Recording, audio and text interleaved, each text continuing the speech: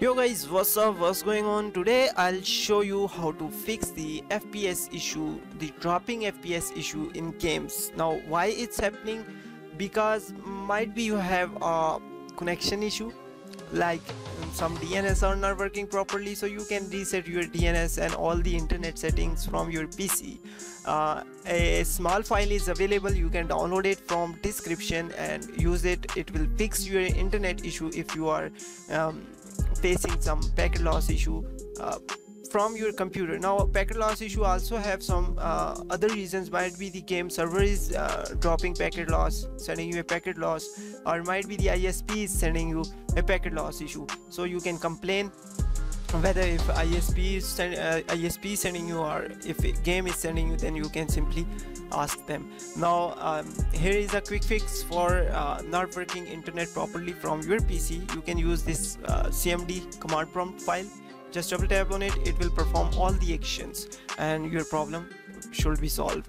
Now the second issue, the major issue, might be you are using a weak GPU. For example, I'm playing Valorant and I'm using 1GB GT 610 graphic card. It's 1GB DDR3 and 64-bit bandwidth, and that's not enough. For at least you need 2GB or DDR5 with 128 plus bandwidth performance. Then you can definitely easily play Valorant. Valorant is totally based on GPU, CPU, but the limit of GPU should be what I said. Now still I'm getting, without recording or using Bandicam or OBS, I'm getting 100 plus FPS, but with this tool, the Camtasia recorder, it's actually a screen recorder. So while using this tool, I'm getting around 60 FPS, 60 to 70, like it's jumping. Now there's a small tip for you. You can also use the MSI Afterburner, that will actually boost your FPS, and definitely if it's boosting your FPS, then you can cap your FPS at 60 FPS. So what happened actually when you cap your FPS at 60 level? Let me log in here my account first, and then I'll show you the basic of capping FPS.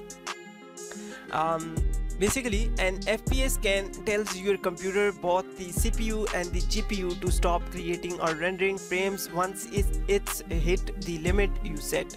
Be careful not to confuse any FPS cap with your monitor refresh rate. A monitor refresh rate is how many frames it can show you in a second. So don't worry about the monitor, you can just cap it on 60 FPS.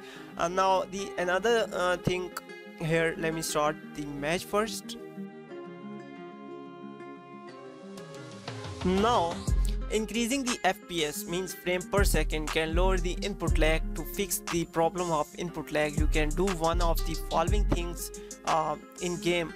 Lot of games have options like this: the limit and the FPS of your game that matches the maximum refresh rate of your monitor, increasing the FPS in your game and make it double the monitor refresh rate or higher than that.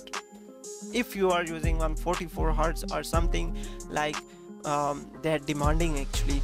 Now I'm using 60 Hz, and for example, just suppose I'm getting sometimes 70 FPS and sometimes I'm getting 60 FPS. Suppose I'm clutching and suddenly my FPS is now dropping. So that time definitely you will feel bad performance, the bad movement, the bad action time. You cannot perform a better aim consistently.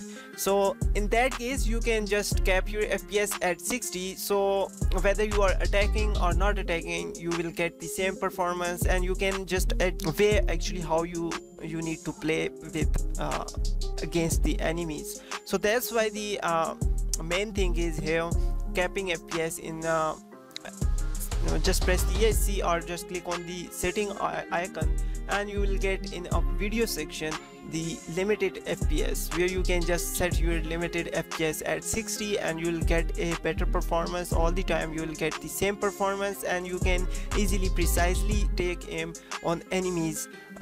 So that even I'm using sometimes in fracture, because fracture is a map where on B side I'm lagging so hard, so in that time I'm using 60 fps limiter, so that's actually boost your skill as well. And somehow I don't know, whenever you are getting sometimes at 100 and all on the same time your fps is dropping at 60 fps, and this is the moment when you drop your skill. So that's why I'm asking you or requesting you, just suppose it's a request for you, just set it on 60 fps and try it once, and you will definitely feel a smoothness because suddenly increasing and decreasing fluctuation, fps fluctuations just make the game sense kinda rough. So this is what you can do, capping your fps. Also you can use the msi afterburner, that will definitely helpful for you. I hope you like this video. Hit the subscribe button, share it with friend. If you have any question, just let me know in the comment section, so I'll guide you more better. See you in the next video. Till then, just take care of yourself. Allah Hafiz. Bye bye.